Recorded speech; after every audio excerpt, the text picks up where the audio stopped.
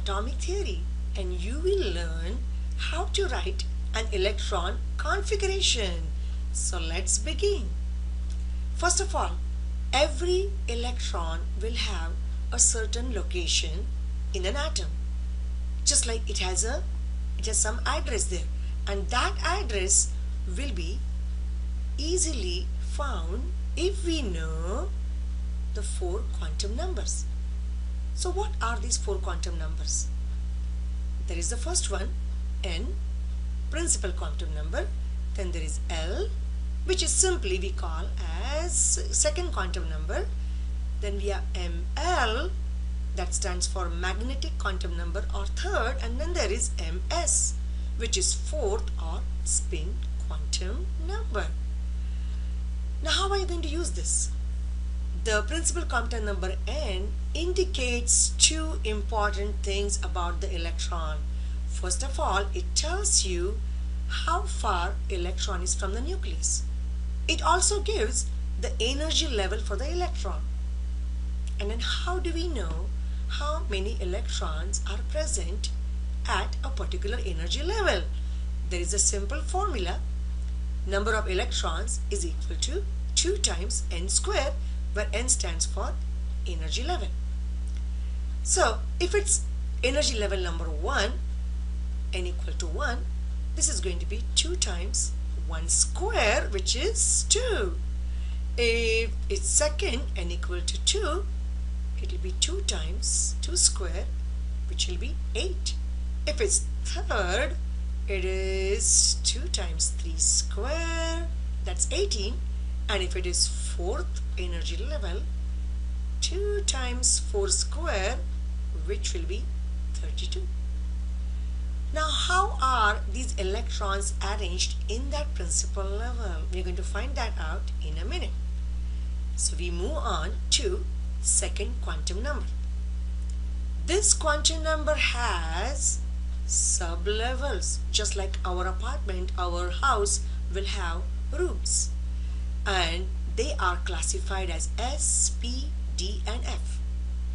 And I remember that as sing, play, dance, and of course have fun.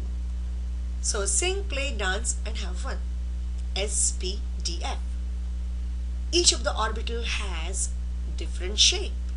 So it also gives you some information about the shape of the region. So what shape S sublevel has?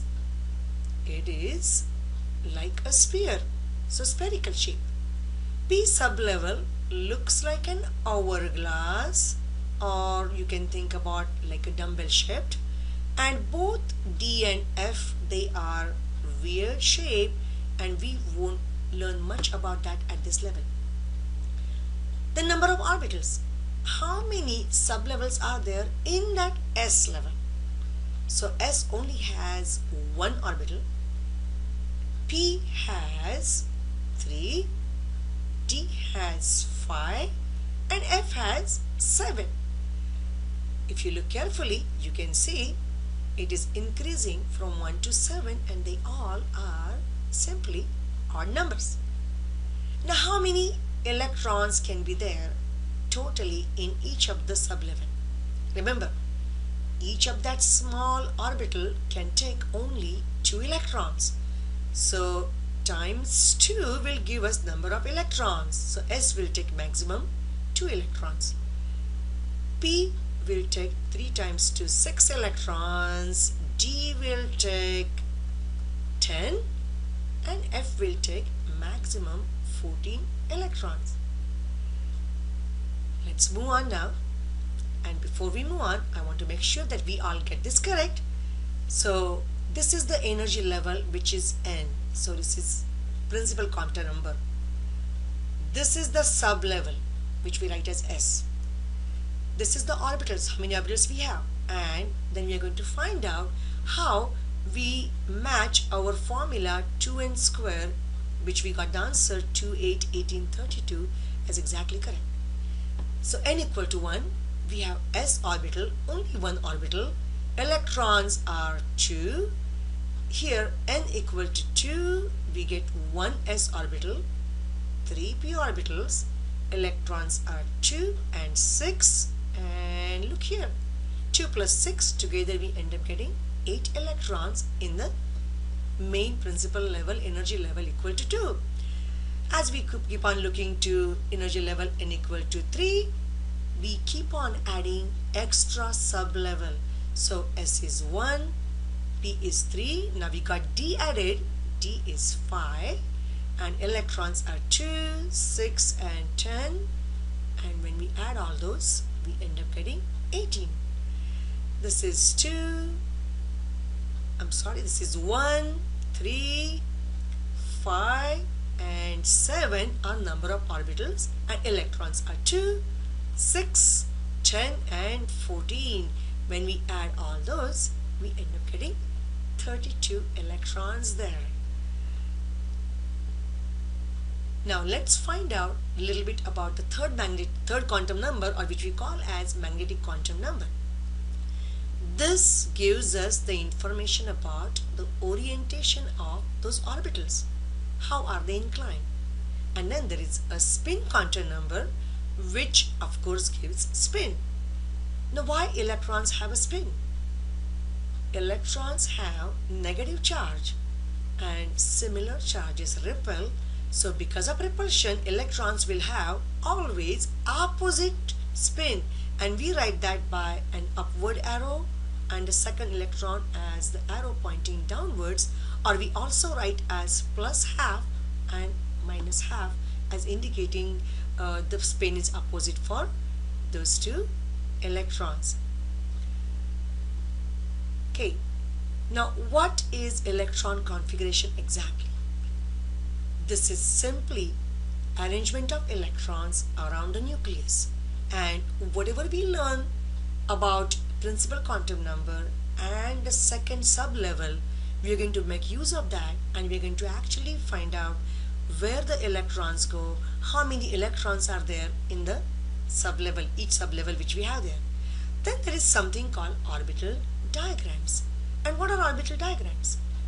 These are a little bit much more in depth. They go in detail. It actually makes use of quantum numbers, and it specifies how the electron spin is, and we will learn about that in our next video.